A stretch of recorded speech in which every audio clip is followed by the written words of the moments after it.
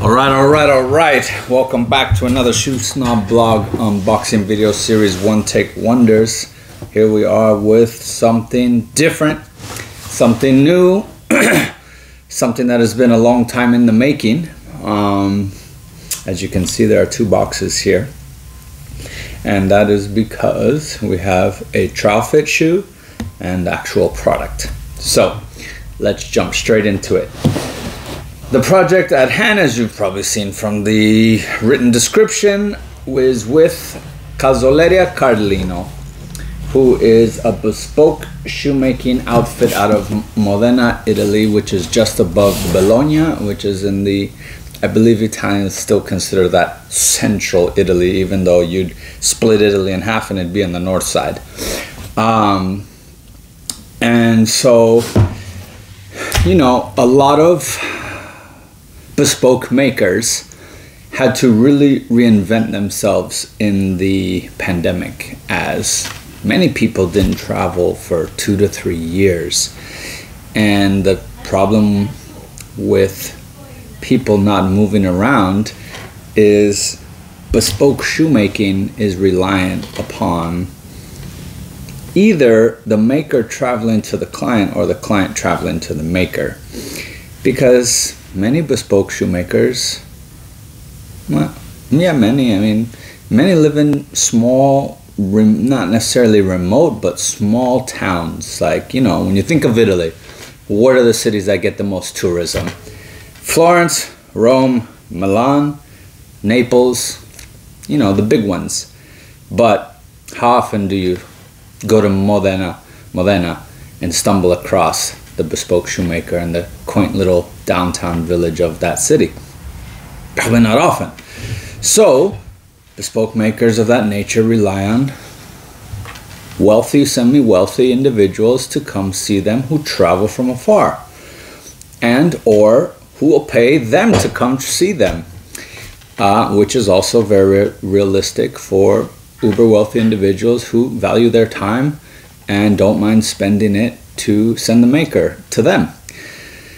But as a lot of travel halted for a long time, many bespoke makers had to quickly reinvent the way they do things. So Riccardo Carlino came up with an idea of remote bespoke.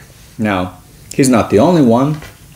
There was also a Japanese shoemaker who did the same, but for the sake of telling you about this, I worked with Riccardo to create a pair of bespoke boots using his remote bespoke service, because clearly I did not go to Italy to try on to get fitted and do the bespoke process, and he did not come to me. So we did it online, virtually, however you want to call it. I've made some videos about the measuring part of this you know, initial process that you can see, where Carlino, I'll just call him Carlino for short because it's Riccardo Carlino, but the brand is Carlino. Carlino sends a document describing, it's very commonsensical if you have that, how to measure your feet for the purposes of his use. And so we went through that process, and, you know, we chatted a lot about what I was looking for and what kind of last shapes I like and this and this and that, and created the end product that I want to share with all of you and kind of talk you through how that process goes.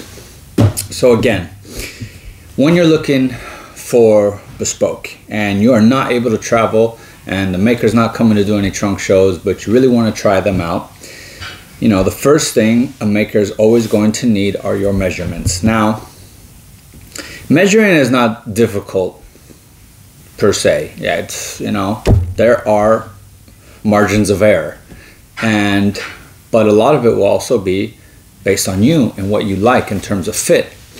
So, you know, I like snug fits. I don't like loose fit. But again, the communication was necessary because I like a snug fit, but I also wanted to make something that I could wear with heavier socks. So these types of things need to come into play when you're doing the measurements and whatnot. And of course, the shoemaker will always put a little bit of an allowance on your measurements, because, and based on your communications as well, and based on how tight you are measuring. So the measuring videos you can watch and see, right? So once you got your measurements, you send them to the shoemaker. Shoemaker then creates your last. You talk about the kind of shape you want: chisel, round, almond, etc., big old bulbous toe, whatever you fancy. And then they make you what's called a trial fit. So let's take a look at the trial fit. So the trial fitting shoe is usually not attractive, right? This is just to get the basis of fit. So they take, undesirable leather, they last it as they would by hand quickly. Just, this is like a rush process, and it's really not a rush process, but it's not done to the full extent of a bespoke shoe would be. So they take the last they've made, they wrap the leather around, and then different makers will put on different type soles. Some will actually put an undesirable leather sole. Riccardo put on a cork sole. This is a cork sole with what looks like as another kind of, this is not a cork, but it's like a foam heel. And so he sends this to you so you can make adjustments if necessary. If they knock it out of the park and get that last perfect first go, that's great. That's a shorter process and hopefully a better end result.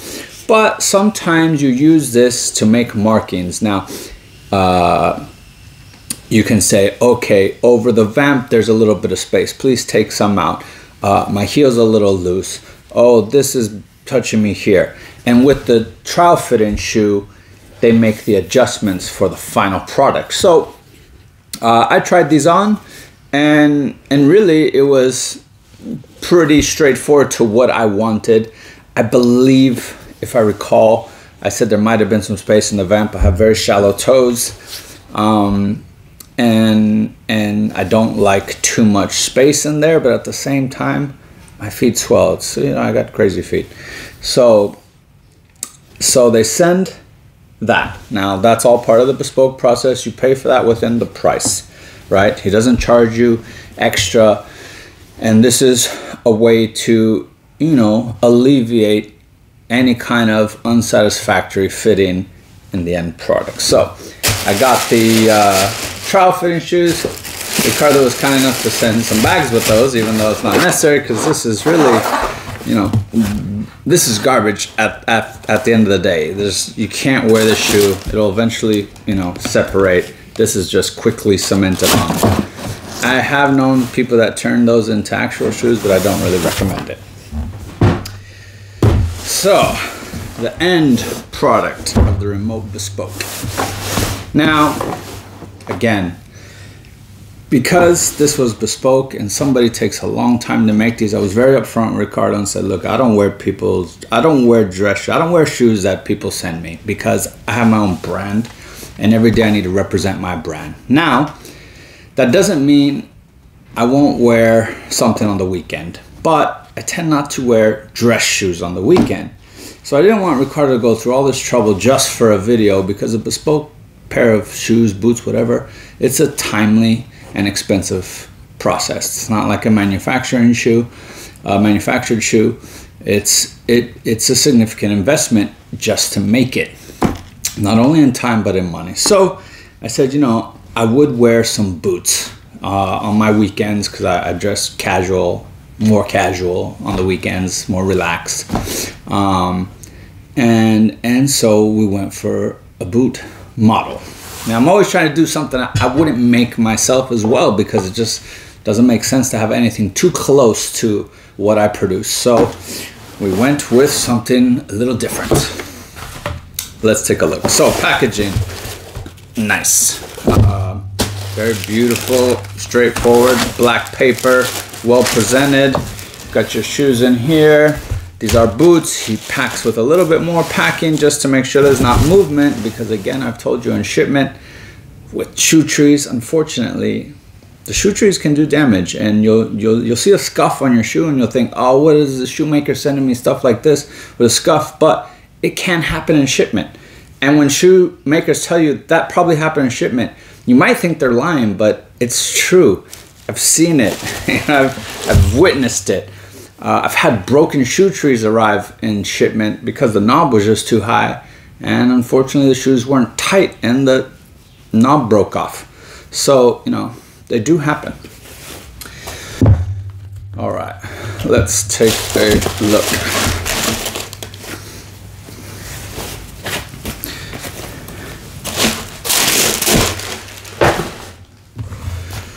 All right, so what I got was what I think is a mid boot, because a proper boot would probably be about an inch taller.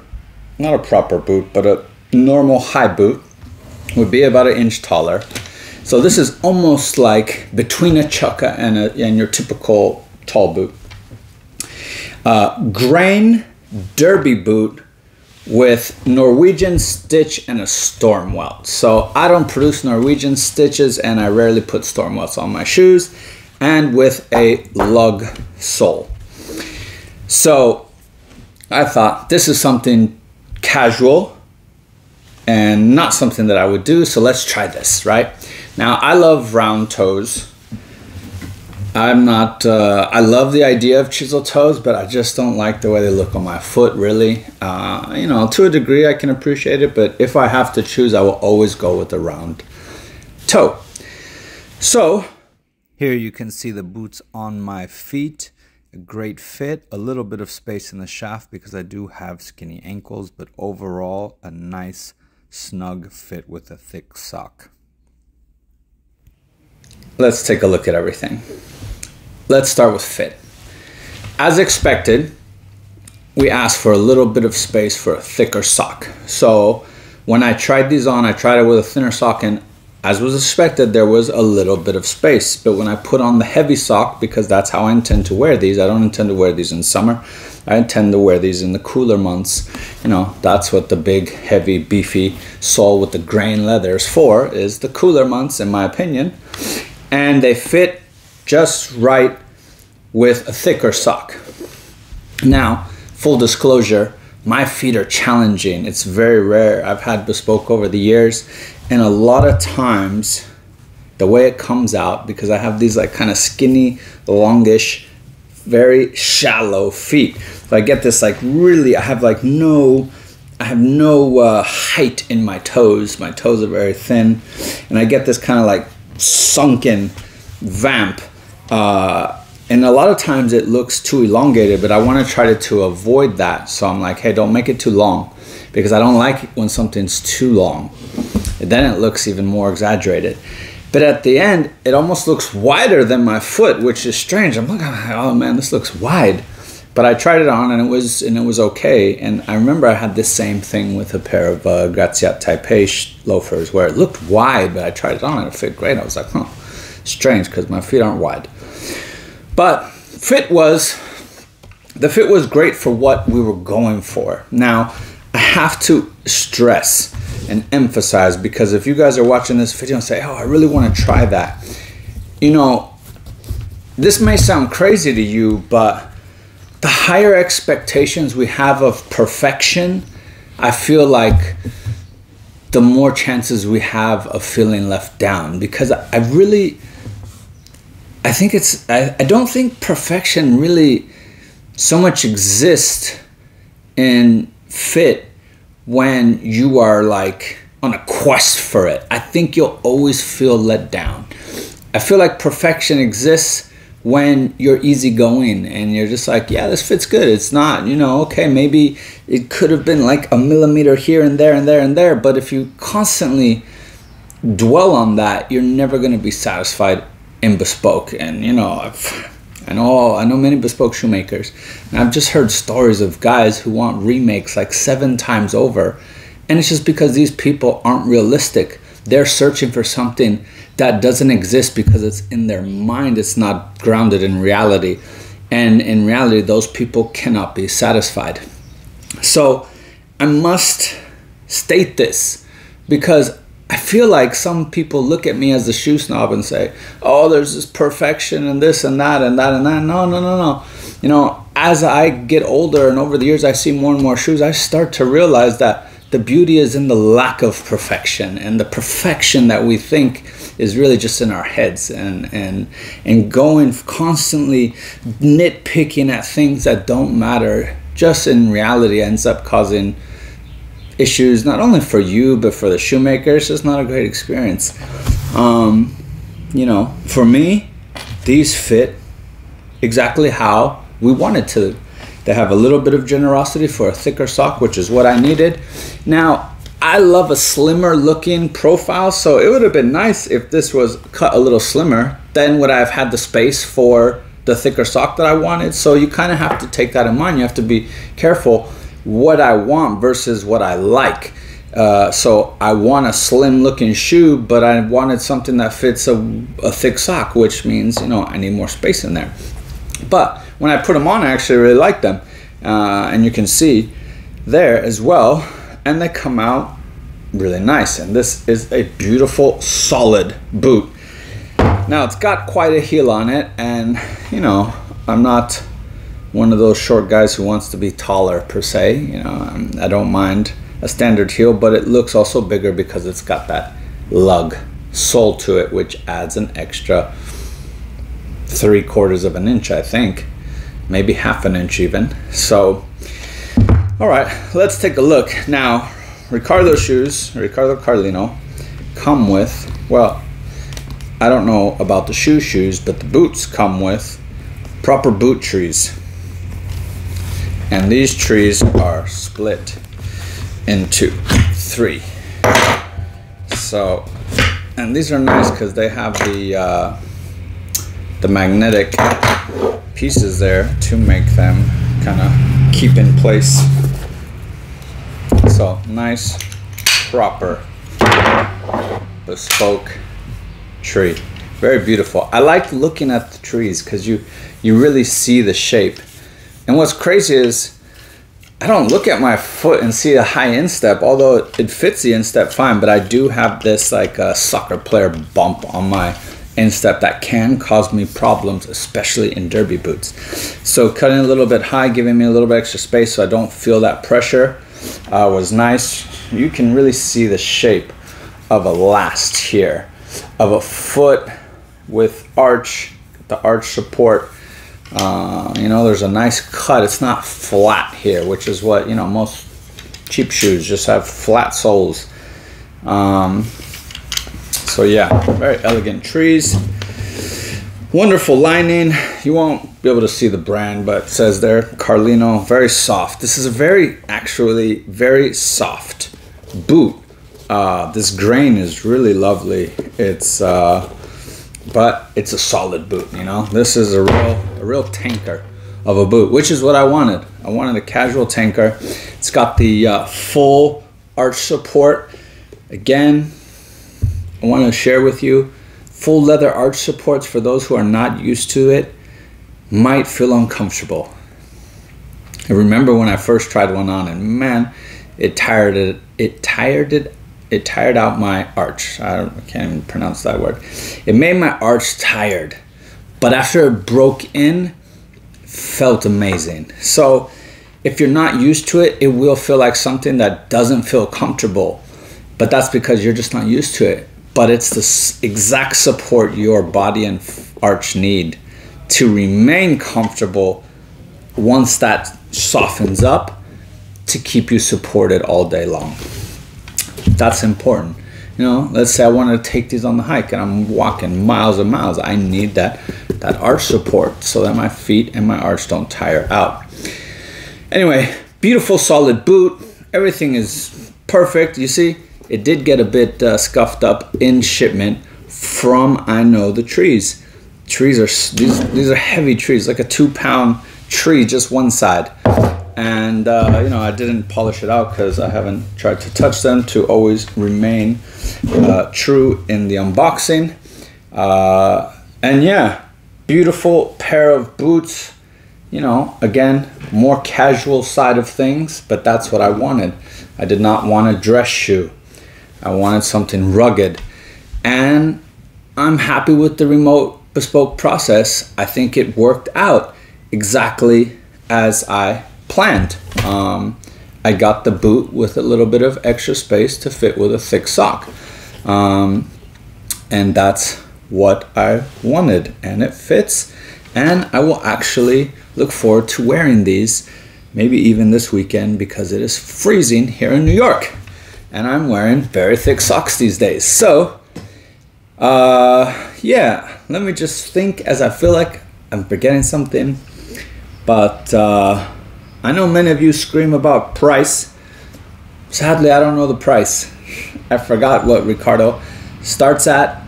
I did write about it years ago on my post, but I imagine that things have changed because the world has changed. But one thing I can tell you is Italian bespoke shoemakers have probably the most reasonable prices out of the majority of bespoke shoemakers in the world. I think before he was starting crazy low, I don't even want to quote it, but I would just expect in the realm of 1,500 to 3,000 euros. I know it's a big jump, but it's going to be somewhere around there. I think 2,000 euros is a good approximation, especially if you're going for a boot of this nature where you have more leather, you have more construction, you got the Norwegian welt, you got the... I love how he actually... Sorry, this is something I haven't mentioned. He fudge wheeled the storm well, which I don't think I've seen before, which is really cool. All the way around the shoe, and did a flawless job, I might say, because there's no hiding an error on this thing. And yeah, so Riccardo's a young guy, very nice guy. The process, easy, simple. Again, there might be a learning curve. There always is. I'm not going to claim to be an expert foot measurer. I did my best with the instructions provided, and I think the end result came out satisfactory, and I'm pleased with that. And when I say satisfactory, it's not like in the bare minimum. It's like, that's good. It's what I wanted. It's how it came. Again, my level of expectations these days, because I've seen it all, they're not actually that high. I no longer think, oh, I'm getting the holy grail of holy grails. I don't think like that anymore. You know, when you're young and excited, and I got my first G&G shoe, I saw, oh, it's the holy grail of shoes. But now I'm not necessarily overthinking and overanalyzing them. I'm just happy for a nice shoe with some good fit that feels comfortable, looks good, quality's good, shoemaker's nice, brand is nice. That's more what I look for now. I like to support nice people that make a good product. You know, I don't care if it's this or that or that or this. Just a good shoe, an honest price, and a good person behind the brand. And Carlino Bespoke are nice people that make good shoes, that care about what they're doing, and it's a chance to get bespoke without having to travel. So I hope you've enjoyed this video. Definitely always reach out if you have questions. I'm happy to help. And yeah, don't be afraid to reach out to Riccardo if you have any questions as well. And if you are looking for a not too expensive bespoke experience, I definitely suggest giving him a look, as I know he offers good prices. So thank you as always for tuning in. Do stay tuned as always for more. There's always lots to come. Wishing everybody a great day. Take care. Bye.